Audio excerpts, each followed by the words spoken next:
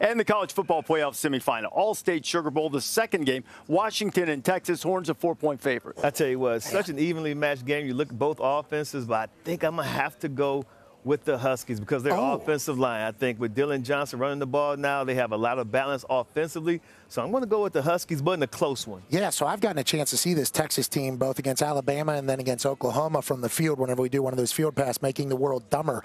They're big, they're strong, they're fast. But for me, this Washington team is so calloused. They can win a game however you need to win the game, and I think Michael Penix continues this dream year coming back to Washington. Give me the Huskies and Kalen DeBoer getting a win over Sark. Not so fast, not so fast. Texas, advantage running the ball and stopping the run. One-dimensional Washington will not beat them. Texas wins, close one, cover. They're my favorite team, right?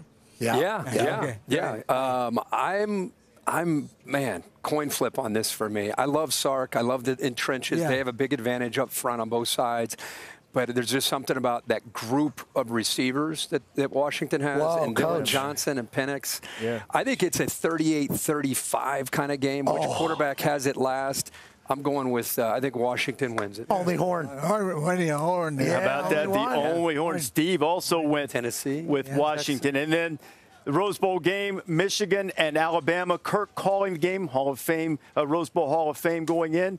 Who wins the game? Wolverines or Tigers? Of course, you got when I heard Alabama that Nick Saban went and hired a former Michigan coach, I was like, oh, here we go. This is like kind of like white collar sign stealing. But I think that Michigan's so motivated because of everything they've gone through. I got Michigan winning the close one in the Rose Bowl. I've had a lot of Michigan people wearing khakis and stuff like that at the hotel that we're staying out from 1915 tell me that I never pick Michigan. And that is not true, okay? I picked Rutgers to beat Michigan one time earlier in the year, and Michigan won by 70. Yeah, and then you see what Michigan has done all season with their mental toughness and how great they are, how mature of a team. You'd be an idiot to pick against them, but roll, Tide, roll. I got Alabama going to the national championship just because I think they have developed and played their best ball, and I still think their best is yet to come, starting with a close win today over Michigan.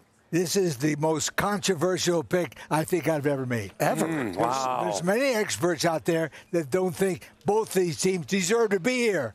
Neither one of them. They got a lot of baggage. Ready? Forget the baggage. I'm going to blue. Give me Michigan. Oh, you got to do this. This is where he does this. This is for you, Ed. This is for you, Michigan. Will they be leaders and best champions of the West? We'll find out this afternoon. Enjoy the Fiesta Bowl. You look good, Coach. Oklahoma drill's coming. Give me something.